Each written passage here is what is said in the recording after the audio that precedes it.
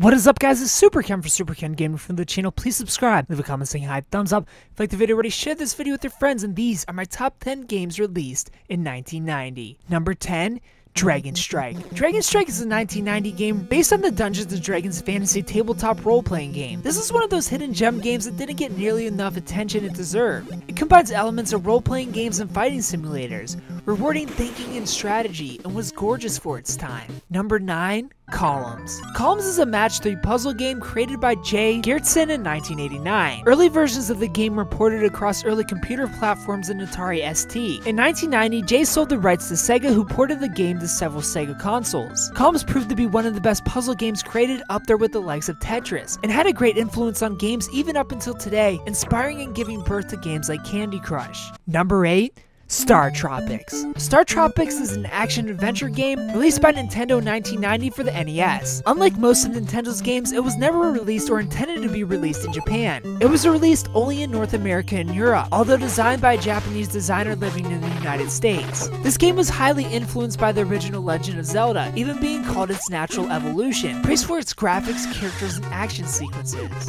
Number 7, Alex Kidd in Shinobi World. Alex Kidd in Shinobi World is a side-scrolling action game produced by Sega that was originally released for the Master System in 1990. The game was praised for its size and difficulty progression, and Sega actually took a few jabs at Nintendo during production, putting in an in-game boss named Mario. He attacks the players by shooting bouncing fireballs, and after taking enough damage, shrinks down in size. By the game's release, the name was changed to Kabuto, and he got a makeover that downplayed his likeness to Mario. However, his attack patterns remain the same.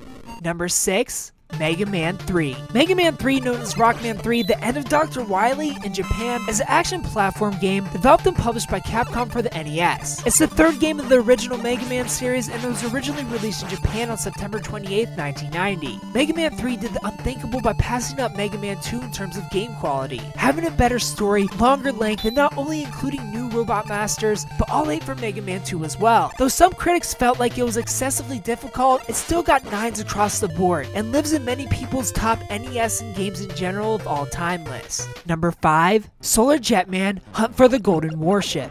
Solar Jetman is a multi-directional shooter game developed by Zippo Games and Rare and published by Trade West. It was released in North America on October 14, 1990, and in Europe on September 26, 1991 for the NES. This game didn't sell well, but critics loved it. Praised for its challenging gameplay and unique aspects like planets having different gravity pools as you set out to gather all the Golden Warship pieces. And it was praised by pretty much everyone for its graphics being called brilliant and an artistic accomplishment.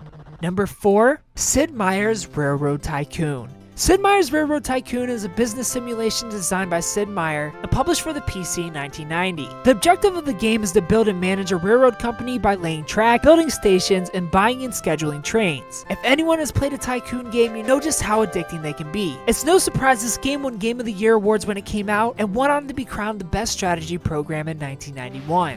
Number 3, Castle of Illusion starring Mickey Mouse. Castle of Illusion starring Mickey Mouse is a 1990 platform game developed by Sega and released for the Sega Genesis. Here the player takes control of Mickey Mouse as he goes inside the Castle of Illusion in order to rescue Minnie Mouse from an evil witch named Miserable who wants to steal Minnie's youth. During the game, Mickey visits various worlds in order to obtain 7 rainbow gems that can build a rainbow bridge to the castle tower where Minnie is being held. Mario set the gaming world on fire, and Castle of Illusion was one of the resulting releases, even being called a Mario clone at the time, but not a bad one. This game was praised for its graphics and playability, but it wasn't the levels alone that made this game good. It was everything as a whole: the music, the controls, Mickey's animations. All this made Castle of Illusion one of the greatest, if not the greatest, Disney game of all time.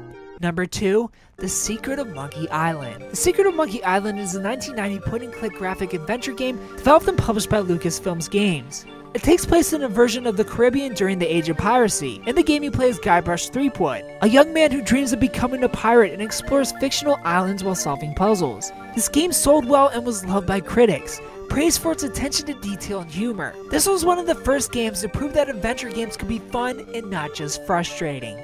And number 1, Super Mario World.